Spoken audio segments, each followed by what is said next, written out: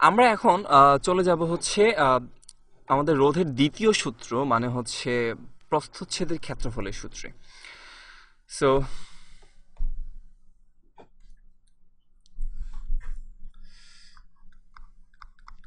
রোধের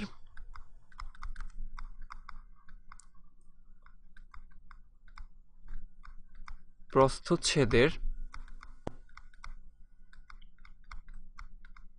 ক্ষেত্রফলের সূত্র। আচ্ছা, তো এখানেও সেম কন্ডিশন, লাইক ক্ষেত্রফল বাদ দিয়ে বাকি সবগুলো রাশি এখানে কনস্ট্যান্ট হয়ে যাবে, লাইক এল, তারপর হচ্ছে টেম্পারেচার টি অ্যান্ড উপাদান, এই সব কিছু এখানে কনস্ট্যান্ট থাকবে। সো যদি এই তিনটা রাশি এখানে স্থির থাকে তাহলে বলা হচ্ছে যে কোনো একটা পরিবাহকের রোধ ওই পরিবাহকের প্রস্থচ্ছেদের ক্ষেত্রফলের ব্যাসানুপাতিকে পরিণত হবে। So R is proportional to 1/a। আচ্ছা, তার মানে হচ্ছে কি মিন হচ্ছে যে যদি প্রস্থচ্ছেদের ক্ষেত্রফল বৃদ্ধি পায় তাহলে রোধ কমে যাবে, তার মানে রোধ কমে যাওয়া মানে প্রবাহ বাড়বে, রাইট? আর যদি প্রস্থচ্ছেদের ক্ষেত্রফল কম হয় রোধ বাড়বে, অ্যান্ড তাতে কি হবে? তাতে হচ্ছে প্রবাহটা কমে যাচ্ছে। আচ্ছা, সো আমরা ওই সিমিলারলি মানে একটু আগে যেটা যেটা করেছি সেটা এখন আবার করব। সেটা হচ্ছে লাইক আমি প্রথমে একটা পরিবাহক নিব অ্যান্ড বলছি যে সেটার প্রস্থচ্ছেদের ক্ষেত্রফল এই এরিয়াটা হচ্ছে A1, এবং এই A1 এর জন্য আমার এই পরিবাহকের রোধ আসবে হচ্ছে R1। এখন একই দৈর্ঘ্যের আমরা আরেকটা পরিবাহক নিব, তবে সেটার প্রস্থচ্ছেদের ক্ষেত্রফল হয়ে যাবে আগেরটার তুলনায় একটু বেশি।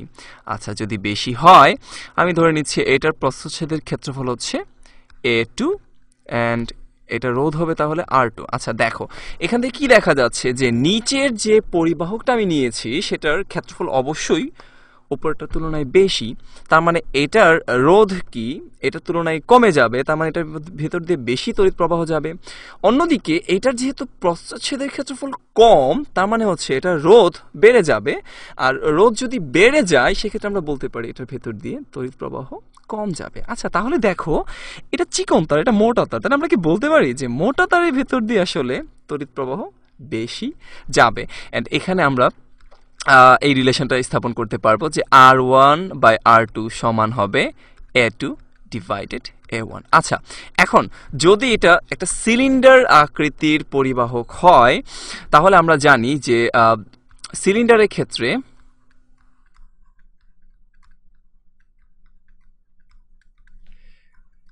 প্রস্থচ্ছেদের ক্ষেত্রফল A সমান কি হয়ে যায়? πr²। আচ্ছা, সেক্ষেত্রে কি আমরা বলতে পারি যে A1 ডিভাইডেড A2 সমান R1² ডিভাইডেড R2²? অবশ্যই বলা যাবে, অ্যান্ড তার সাথে অবশ্যই আমরা ব্যাসকেও নিয়ে আসতে পারি D1² ডিভাইডেড D2²। সো তাহলে আলটিমেটলি ইকুয়েশনটাকে আমরা এই ফরম্যাটে নিয়ে আসতে পারি যে R1 divided R2 is equals to A2 divided A1 is equals to R2² divided R1² is equals to D2² divided D1²। ঠিক আছে? সো বোঝা গেছে এটা হচ্ছে রোধের সাথে পরিবাহকের প্রস্থচ্ছেদের ক্ষেত্রফলের রিলেশন, এবং এই রিলেশন ইউজ করে আমরা ম্যাথ সলভ করতে পারবো। ঠিক আছে? আচ্ছা, এখন আমরা একটা ম্যাথ দেখব। আচ্ছা, তো প্রশ্ন কি বলে দেওয়া আছে যে কোনো তারের ব্যাসার্ধ 10 সেন্টিমিটার এবং তার রোধ হচ্ছে 30 ওহম। এখন বলা হলো যে যদি তারের ব্যাসার্ধ দ্বিগুণ করা হয় তাহলে তারের রোধ কত হবে। তার মানে দেখো আমাদের ডেটা বলে দিয়েছে যে প্রথম তারের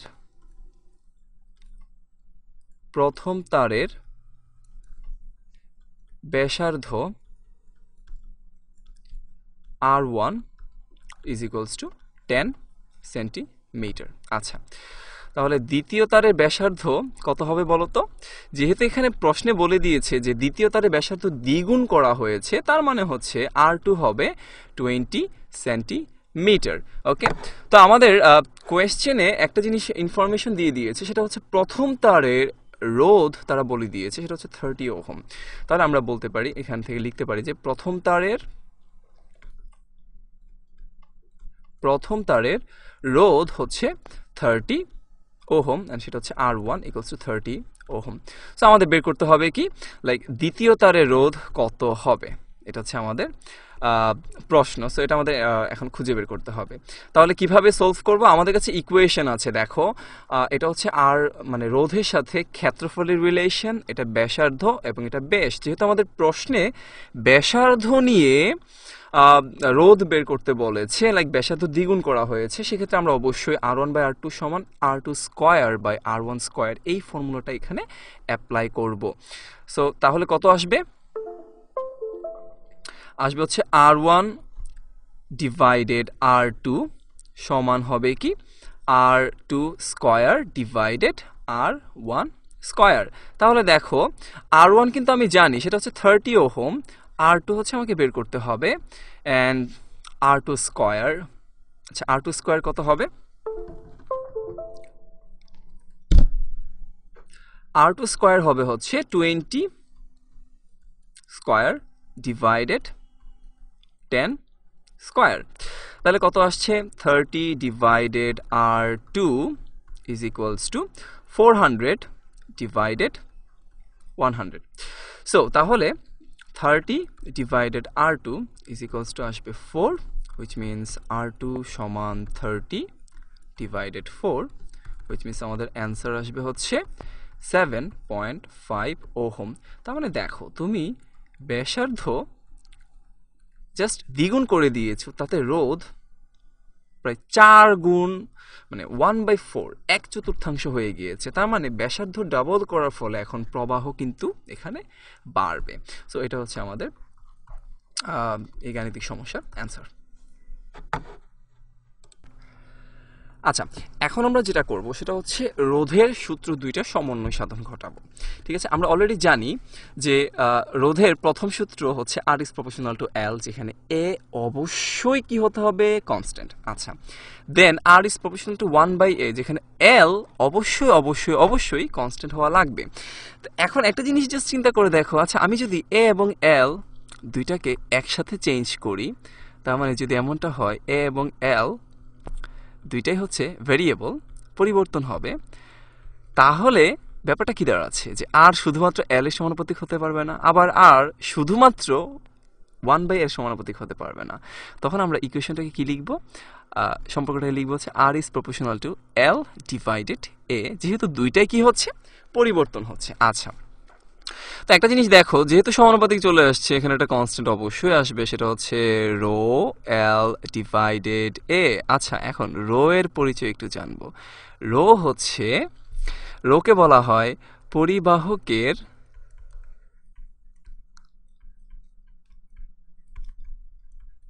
উপাদানের আপেক্ষিক রোধ। আচ্ছা তো রো এর ব্যাপারে আমরা একটু পরে ডিসকাস করব, আগে ইকুয়েশনটাতে চলে আসি। যেহেতু আমাদের এখানে শুধুমাত্র A এবং L পরিবর্তন হচ্ছে, আরেকটা জিনিস মাথায় রাখতে হবে, আমরা কিন্তু এখানে টেম্পারেচার এবং উপাদান এই দুইটাকে কিন্তু এখানে পরিবর্তন করব না। তাহলে এই টেম্পারেচার উপাদান কি হবে? এখানে কনস্ট্যান্ট থাকবে, মানে স্থির থাকবে। আচ্ছা তো যদি স্থির থাকে তাহলে রো অবশ্যই, যেহেতু বলা আছে উপাদানের আপেক্ষিক রোধ, উপাদান চেঞ্জ হচ্ছে না, তার মানে রো পরিবর্তন হবে না। সো মনে রাখবা রো শুধুমাত্র উপাদানের জন্যই পরিবর্তন হয়। আচ্ছা তো এখন এই ইকুয়েশনটা নিয়ে একটু আলোচনা করি, like R equals to rho L/A। আচ্ছা যদি এমনটা করা হয় যে আমি একটা পরিবাহক নিলাম যার দৈর্ঘ্য হচ্ছে L1 এবং প্রস্থচ্ছেদের ক্ষেত্রফল হচ্ছে A1 এবং তার রোধ হচ্ছে R1, এবং যেটা করলাম সেটা হচ্ছে আরেকটা পরিবাহক নিব যেটার প্রস্থচ্ছেদের ক্ষেত্রফল ভিন্ন, আবার তার দৈর্ঘ্যটাও কি ভিন্ন। তার মানে দেখো একই সাথে ক্ষেত্রফলের চেঞ্জ আসছে, আবার একই সাথে দৈর্ঘ্যেরও পরিবর্তন আসছে, তাহলে তার রোধের পরিবর্তন হবে। সো যদি এই ঘটনাটা ঘটে তাহলে আমরা এই এই দুইটা সিচুয়েশন বা এই দুইটা ঘটনার ক্ষেত্রে রিলেশনটা কিভাবে স্থাপন করব? দেখো, রিলেশনটা হবে এরকম যে আমরা জানি আর হচ্ছে এল এর সমানুপাতিক, রাইট? সো R1/R2 সমান হবে কি L1 ডিভাইডেড L2। আবার দেখো, এট এ টাইম আর কিন্তু ক্ষেত্রফলের ব্যস্তানুপাতিক, তাহলে এখানে কি হয়ে যাবে A2 divided A1, right? So এটা হবে যখন একই সাথে আমার L এবং A পরিবর্তন হচ্ছে, তখন আমরা এই সম্পর্কটা লিখতে পারবো, ঠিক আছে? এখন এই সম্পর্কে তাহলে আমরা একটা গাণিতিক সমস্যা দেখে ফেলবো এখন। আচ্ছা, তাহলে গাণিতিক সমস্যা কি বলে দেওয়া আছে যে কোনো পরিবাহককে এমনভাবে টানা হলো যেন এর দৈর্ঘ্য দ্বিগুণ হয়ে যায় যদি টানার পূর্বে রোধ 50 ওহম হয় এবং টানার পর যদি 50 ওহম হয়, তাহলে টানার পর পরিবাহকের রোধ কত হবে? আচ্ছা, যে কেউ প্রথম দেখায় বলে দিবে যে অবশ্যই এটা 100 ওহম হবে, কিন্তু একটা জিনিস খেয়াল করে দেখো, টানা হয়েছে, ঠিক আছে? সো এই জিনিসটা একটু খেয়াল করতে হবে যে টানা হয়েছে তার মানে হচ্ছে যখন আমি একটা তারকে বা কোনো একটা পরিবাহককে টানবো, দেখো তার দৈর্ঘ্য দ্বিগুণ হচ্ছে, একই সাথে তার ক্ষেত্রফলের কি কোনো পরিবর্তন আসবে? অবশ্যই আসবে, কারণ যখন তুমি টানবা তখন তারটা লম্বা হবে, আবার একই সাথে সেটা প্রস্থে বা ব্যাসার্ধে ছোট হতে থাকবে। সো ব্যাসার্ধে যদি সেটা কমতে থাকে তাহলে তার ক্ষেত্রফল অবশ্যই চেঞ্জ হবে। আচ্ছা, তো এখন ক্ষেত্রফলের পরিবর্তন কত আসবে সেটা আমরা কিভাবে বের করব? দেখো, একটা জিনিস এখানে ফিক্স, লাইক তারের আয়তনের কিন্তু কোনো পরিবর্তন আসবে না, তাহলে প্রথম অবস্থায় যে আয়তন থাকবে দ্বিতীয় অবস্থায় আয়তন কিন্তু সেম হবে, রাইট? সো যদি সেম হয়, আমরা জানি যে সিলিন্ডারের ক্ষেত্রে আয়তন হচ্ছে প্রস্থচ্ছেদের ক্ষেত্রফল ইন্টু দৈর্ঘ্য, অ্যান্ড সেকেন্ড কেসেও সেম হবে A2 ইন্টু L2। এখন দেখো, তোমাকে বের করতে হবে A2 সমান কত। তো A2 সমান কি বলা যায়? A1 L1 ডিভাইডেড L2, তার মানে হচ্ছে A1 L1 ডিভাইডেড, আচ্ছা L1 হচ্ছে আদি অবস্থায় দৈর্ঘ্য, আর L2 কত হবে বলো তো? যেহেতু দৈর্ঘ্যে দ্বিগুণ হয়ে গিয়েছে তাহলে অবশ্যই হবে 2L1। দেখো, L1 L1 ক্যান্সেল হয়ে গেলে আমরা প্রস্থচ্ছেদের ক্ষেত্রফলের সম্পর্কটা পেয়ে গেলাম, সেটা হচ্ছে প্রস্থচ্ছেদের ক্ষেত্রফল অর্ধেক হয়ে যাবে, ঠিক আছে? ওকে, তাহলে আমরা এখন ইকুয়েশন জানি যে যদি দৈর্ঘ্য এবং ক্ষেত্রফল দুইটাই চেঞ্জ হয় তাহলে R1/R2 হবে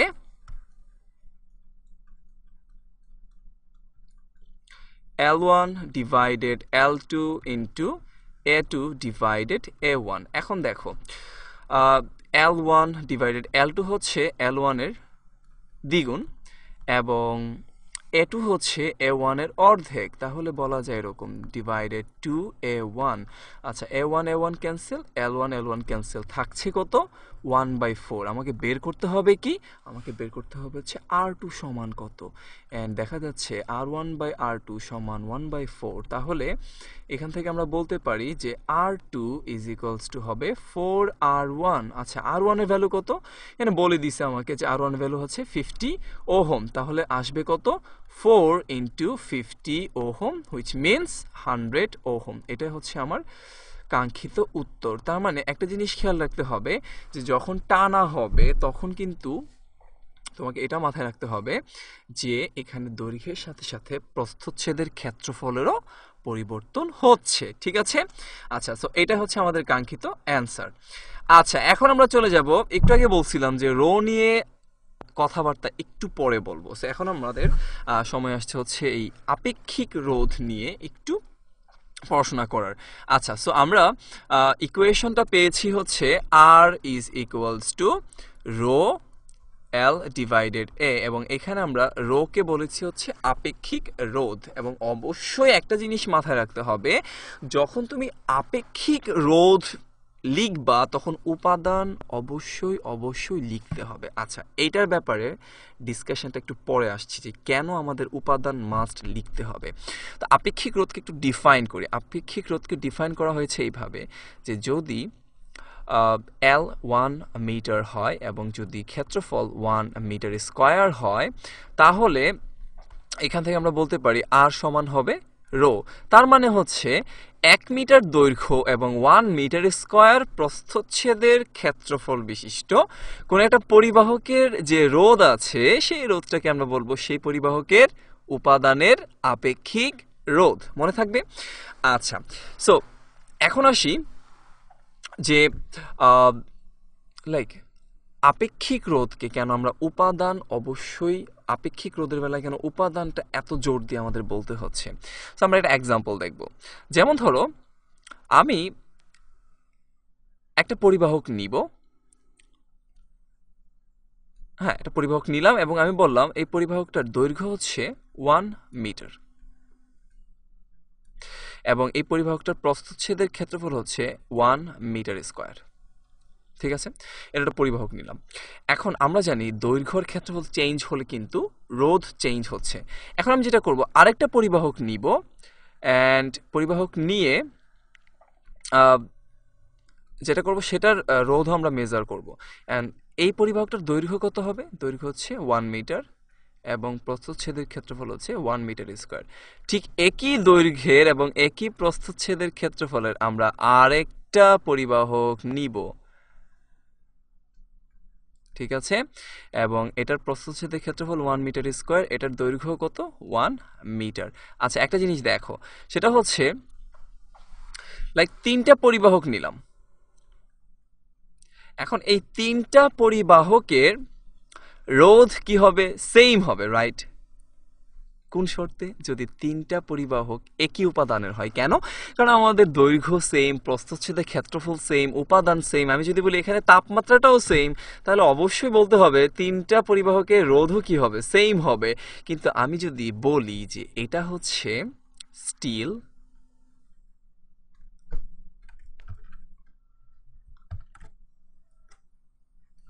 এটা হচ্ছে কপার অ্যান্ড এটা হচ্ছে আয়রন, ঠিক আছে, তাহলে কি হবে? দেখো এই 3টা পরিবাহকের উপাদান এখন 3 ধরনের হয়ে গিয়েছে, রাইট? সো যেহেতু 3 ধরনের হয়ে গিয়েছে তার মানে অবশ্যই আমরা বলতে পারি এখন এটার রোধ আর এটার রোধ কখনো কি হবে না? সেম হবে না। এটার রোধ কখনো কি হবে না? সেম হবে না। কারণ কি? এদের উপাদান পরিবর্তন হয়েছে। তার মানে দেখো আপেক্ষিক রোধ তখনই পরিবর্তন হবে যদি তুমি উপাদান কি করো? চেঞ্জ করো। তার মানে আমরা এটা বুঝলাম যে আপেক্ষিক রোধ টোটালি ডিপেন্ড করে উপাদানের উপর, এবং এট এ টাইম আমরা এটাও এখান থেকে ফাইন্ড আউট করলাম যে রোধ কিভাবে উপাদানের উপর নির্ভর করে। ঠিক আছে,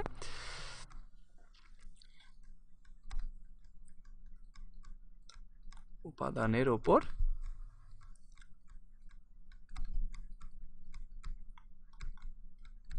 নির্ভরশীলতা। ওকে, বুঝা গিয়েছে?